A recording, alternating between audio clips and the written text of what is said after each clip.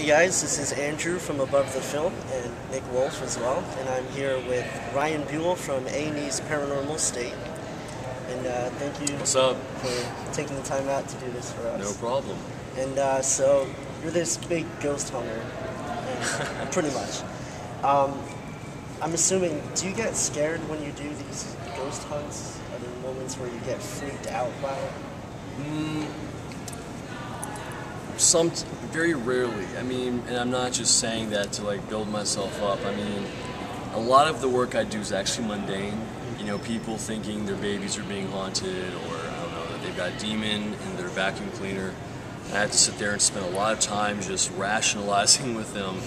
But then I also, so I kind of consider that like the clinical work. Does it get frustrating? Well, look, yeah, I mean, any job, especially when you're dealing with these people and you're like, sometimes, yes, we go, why don't these people use their brains? But at the same time, I have to put myself in their shoes and go, look, they're frightened, they're scared. Let me just explain to them, no, you need to take your baby to a doctor, that's probably got a virus or a rash, no, you need to go see a psychologist. You need to stop ghost hunting if it scares you so much. So a lot of my job is that, or my team will handle that. But then I do cases, on a frequent basis.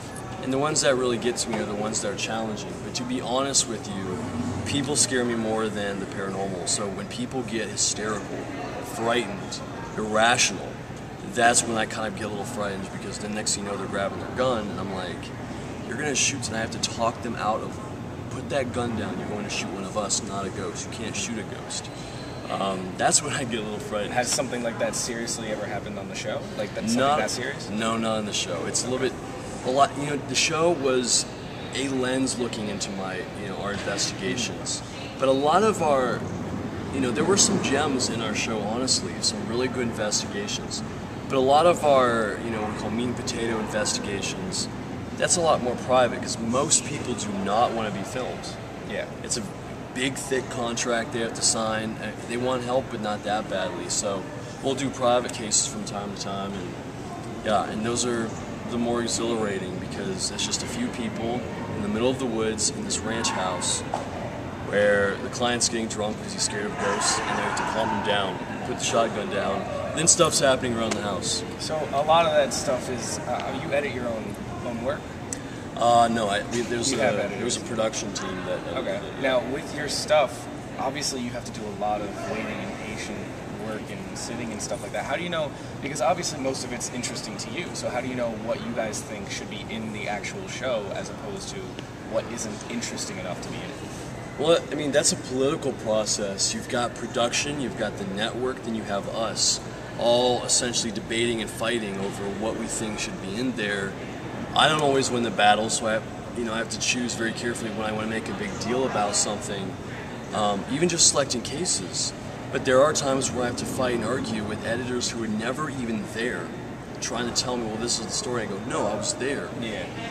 But the thing is, in their defense too, they've got hundreds of hours of footage to look through. They don't have a year to edit this. They have about 6 to 8 weeks, which is not that much time. And to be honest, they don't know they don't know the paranormal process.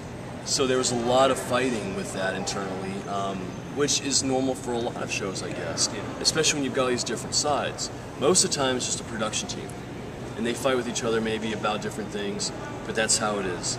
This was different because they had us, as well, where we were very influential in what to put on the show.